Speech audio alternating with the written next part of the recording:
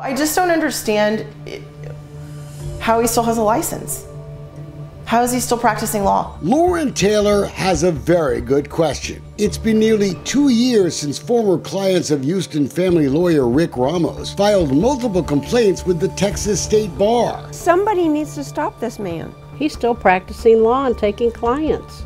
That's absurd to me. In fact, since those complaints, Rick Ramos has been involved in more than 50 new lawsuits just in Harris County, all while preparing for his own felony trial on domestic violence charges. Almost half of the new lawsuits aren't family law cases. Ramos now represents dozens of victims in the Astroworld concert disaster. The show must go on, but the show must go on doesn't mean people gotta die at your show.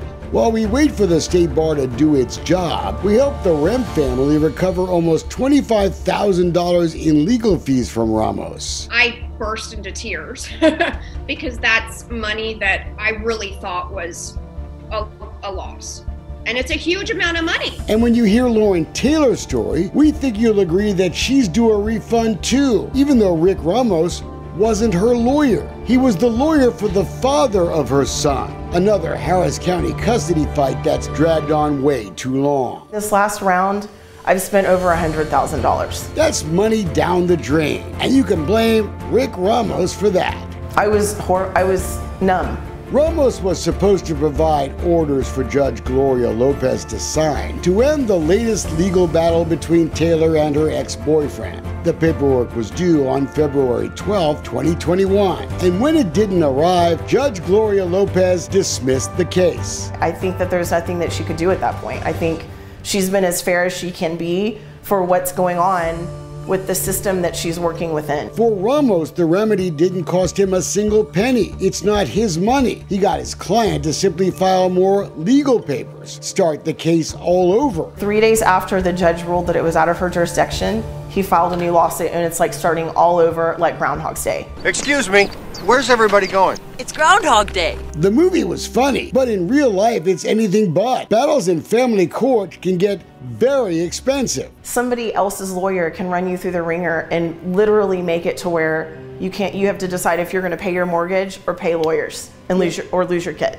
Imagine if all the money you spent was wasted. Rick Ramos had been given a whole month to file the paperwork. And when he dropped the ball, he had to blame someone. So guess what? He started blaming Mother Nature. None of us here in Houston will forget Winter Storm Uri, but that wasn't the reason the orders weren't turned in on February 12th as they were required to be. Well, the final order was due the day before or the morning before the court even closed. So you could have filed it electronically. Winter Storm Uri killed more than 200 people in Texas and left millions in the dark. We checked ourselves. The rolling blackouts, they didn't start until the 13th.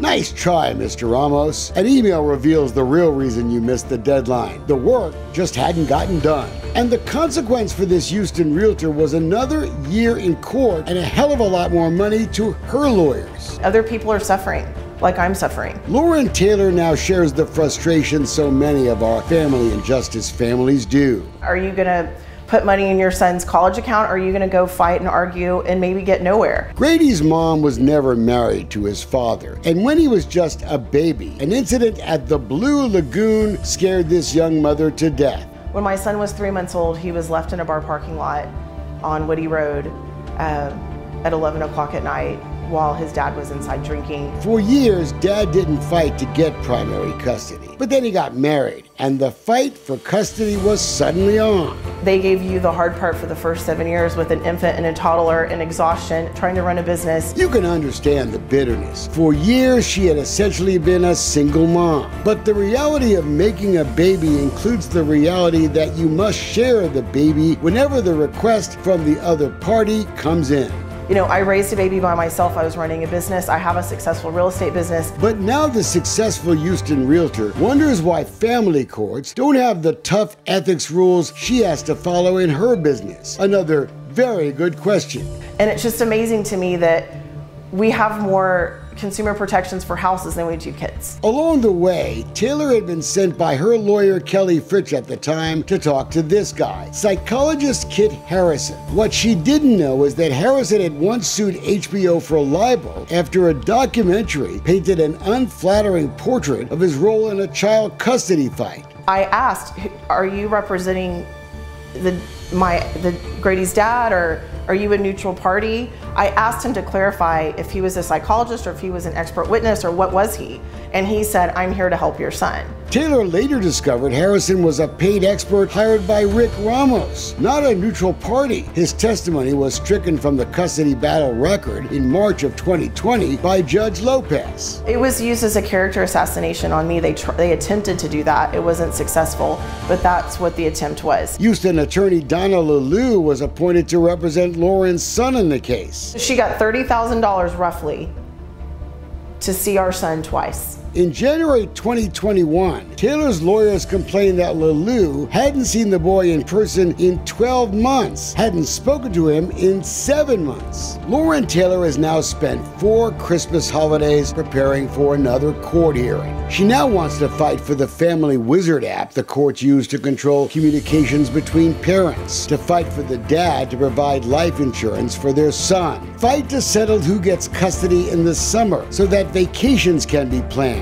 and above all, fight for peace. She wishes her son could talk directly to the judge. We hear that a lot. But under Texas law, the judge is not required to hear from children under 12. And often they don't want to because they're concerned about parental alienation. He wants to advocate for himself. He's requested that, and when he gets denied, then he feels like, and he says to me, nobody can help me. Lauren Taylor also hopes for an end to the money train. Luckily, Judge Lopez is one of those judges who understands that is one of the biggest problems in our family courts. Family lawyers are often paid by the hour and have no incentive to end these fights over children. And that doesn't include, of course, the extra costs of a lawyer's screw-up. Rick Ramos got paid either way, and maybe that's something else state lawmakers should fix. Then I bet those delays, they won't keep happening. Well, I think the legislature needs to create a commission for children. Whether it's CPS kids or kids that are in custody disputes, we have a commission for real estate, we have a commission for houses. Why don't we have a commission for kids?